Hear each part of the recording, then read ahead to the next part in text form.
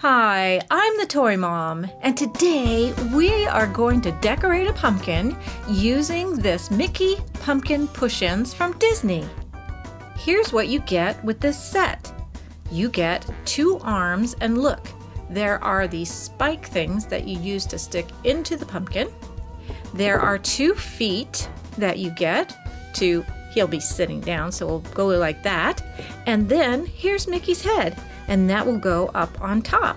So let me show you how it's going to be done. You'll want to pick out a pumpkin that's the right size. We could have gotten a bigger one, but I thought this was just perfect for Mickey. Do you like it, Mickey? Oh yeah, it's great. And so we'll use this. It also sits flat, which I really like. It's very sturdy. So this is the pumpkin we will use. Now we'll need to decide where to put Mickey's head. Mickey's head has a spike right here, and while I can't really use it to poke in the pumpkin, it's not quite strong enough for that, I can use it to mark the pumpkin. But first I want to see where it would look good on the pumpkin. So just when you've decided where it would look best, and I think right there, then you can use the spike to make an indentation that then can be used to do a starter hole. So let's do it that way. This is the mark that the spike made in Mickey's head.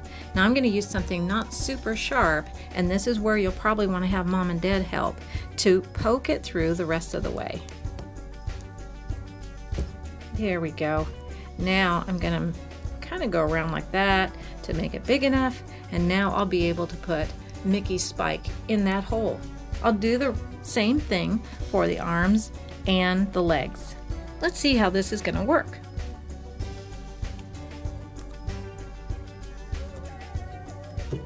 Ooh, that's really cute. Now let's figure out where we want the arms.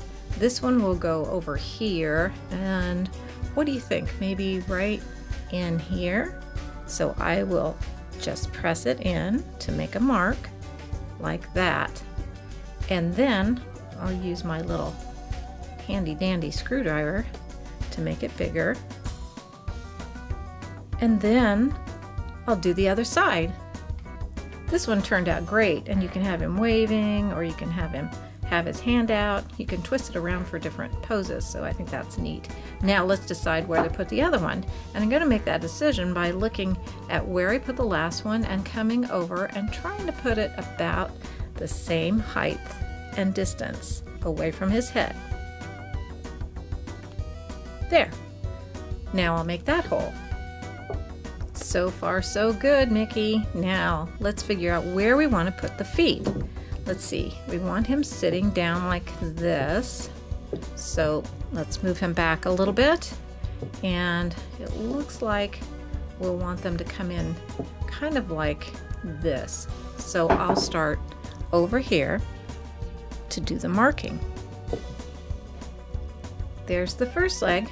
Now, just like with the arms, I want to line it up, and this time I also want to look at the arm above, and I think this will work. So I'll mark it there. What do you think? Pretty super cute, huh? You could twist his feet too if you want to, but you know what? I thought I would make mine just a little bit fancier, and to do that I found a picture of Mickey dressed up like Count Dracula, and if you look, he's got fangs. And I thought, wouldn't it be fun if we used this set to make him look a little more like this? Well, let me tell you how we're going to do that. We are going to paint on some clothes and add a cape. So let's get started.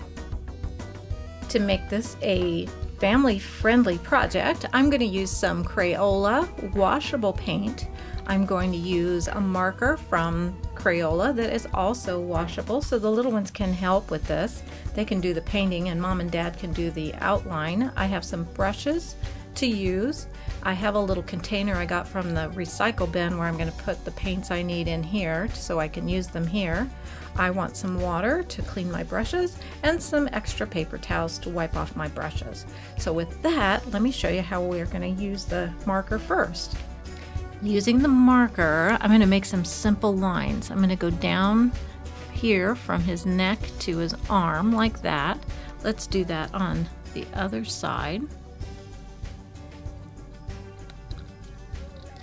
There we go. We'll be painting, so don't worry about not being neat here. Then we need to make another line from this area of his arm, just a short one, just a short one. And you'll find out why in just a second, because now we're going to make more of his body. Okay, next I'm going to draw a line from here and a line from here. And I'm going to decide that this is his waist.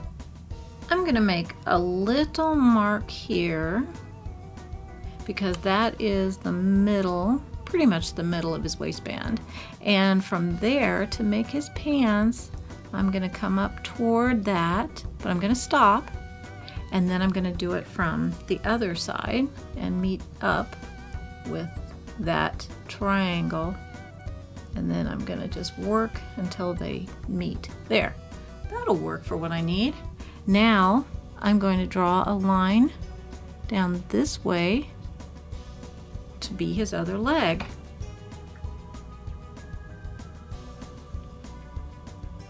There. Remember I said you don't have to be very straight. The marker is hard to use on the pumpkin. The paints will work better, and we can erase any mark that didn't work. So now the next step is we are going to take everything off of Mickey, his arms and his legs and his head, to do the painting. Looking at this picture, I'm going to make a couple of more lines on our pumpkin before we start the painting. I'm going to draw a line here and here, that way we'll know where to paint here, and then we'll go below the arms a little bit, so I'll draw lines there. And now I'm going to draw a vest. I'm going to have it come down here like this, and he'll have a white shirt underneath. That part will be white, this part will be red. And I think I'll bring that down just a little further on his little jacket. It's actually not a vest, it's a little jacket. And now we can get out our paints and do the rest.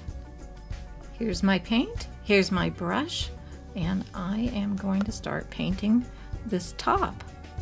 It's pretty easy.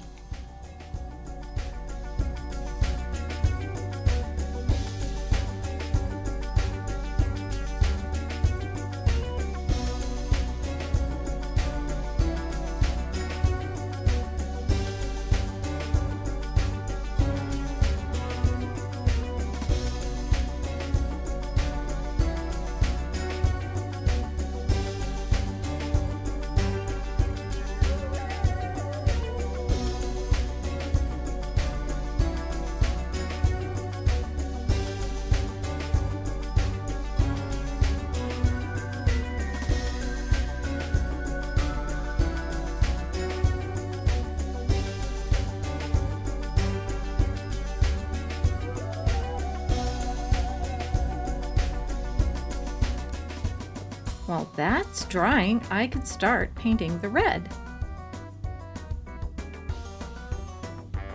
And the last thing I'll paint is this shirt, like the one in the picture. And then we can add back the legs and the arms and the head.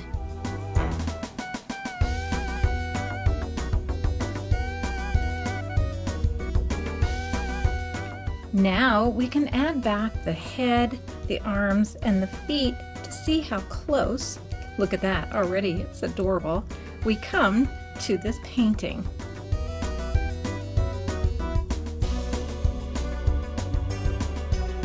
Isn't that cute?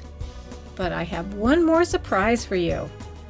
Here's the surprise.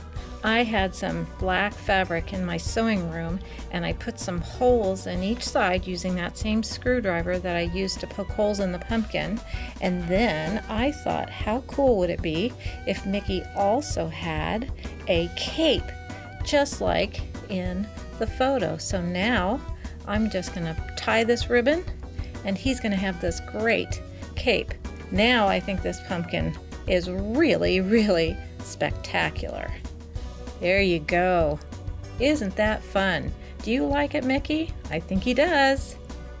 Thanks for watching. Now you can watch another one of my Halloween videos, or you can watch one of my friends' videos. Our pictures are always in the corner like these 4 examples. And please, don't forget to subscribe.